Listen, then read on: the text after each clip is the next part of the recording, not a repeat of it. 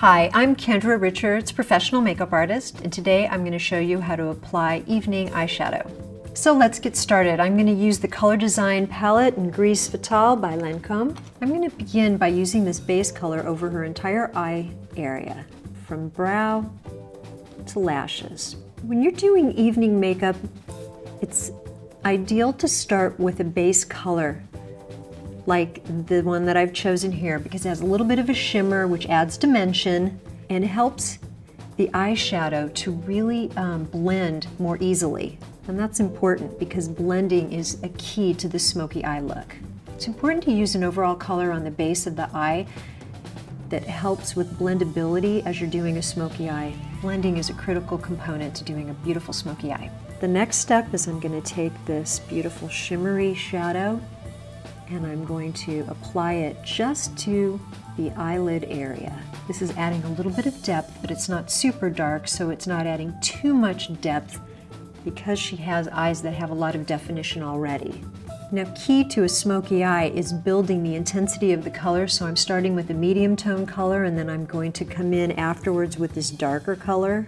That's going to continue building from there and really making this a smoky eye. And that's what I'm doing right now. This rich charcoal is where I get that smoky look that I'm starting at the base of her lashes and working all the way up. Now I'm not going to take it too far up. Then I'm going to take this gray and I'm going to use a little bit right in that outer corner just to give that extra finish, that definition. And again, I'm just blending it over and over to get the softest line. So the final step in the smoky eye is adding the dark gray color under the eye. And start at the outer edge and work my way in. When you're out at night, because you're in dim lighting, you want to line the under eye area.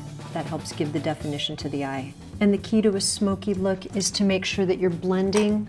I really like to go over the under eye shadow over and over to really make sure it's not a distinct line, but blend it out. I'm using gray, but you can use blues, purples, dark greens. All of those would make gorgeous smoky eyes. Jewel tones are great colors to use as well. So I completed the eyeshadow and then finished with a mascara to complete the smoky eye look. And one final tip for a smoky eye look is to line the inner eyes with black liner. And that's how to apply evening eyeshadow. I'm Kendra Richards. Thanks for watching.